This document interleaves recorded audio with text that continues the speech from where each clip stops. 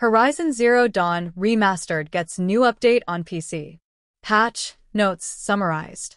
Cutscenes have the same audio as gameplay. Crashes related to modifying keyboard and mouse controls have been resolved.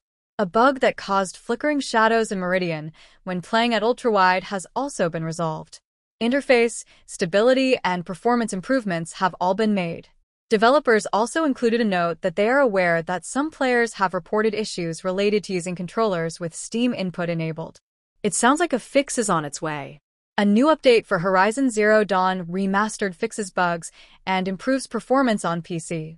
Patch 1.1.42.0 improves audio levels and controller support. The update also solves a crashing issue relating to mouse and keyboard controls. Horizon Zero Dawn Remastered players on Steam and the Epic Games Store have a new update to download that looks to fix bugs and improve overall performance. While this patch lacks new content, it should help Horizon Zero Dawn Remaster run more smoothly on PC. It will be interesting to see what other updates come for Horizon Zero Dawn Remastered on both PC and console in the weeks ahead. In the most recent patch notes from Nixes and Guerrilla Games, the developers said they rely on player reports to help address problems encountered in the game. Horizon Zero Dawn Remastered PC, patch notes 1.1.42.0.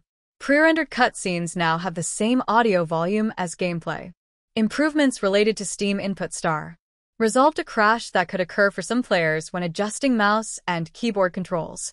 Fixed a bug that could cause disappearing and/or flickering shadows in Meridian when playing on ultra-wide resolutions.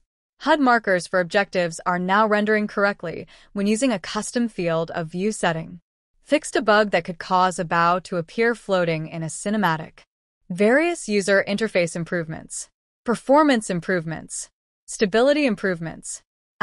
We are aware of players reporting issues when using controllers with Steam input enabled.